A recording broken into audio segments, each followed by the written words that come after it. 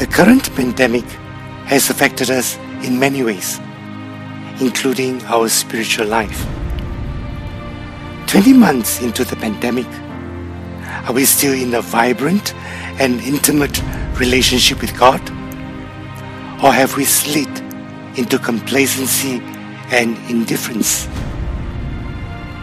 According to Malachi, one telling sign is the kind of worship we offer to God. Is our worship a joy or a burden? Do we give Him the best or the leftover of our time, talents, and possessions?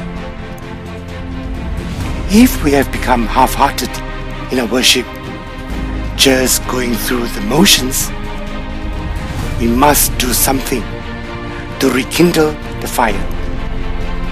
Let's embrace His everlasting love and grasp afresh His greatness and majesty.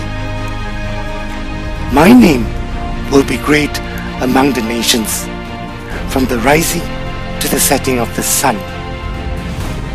God is worthy of our wholehearted worship.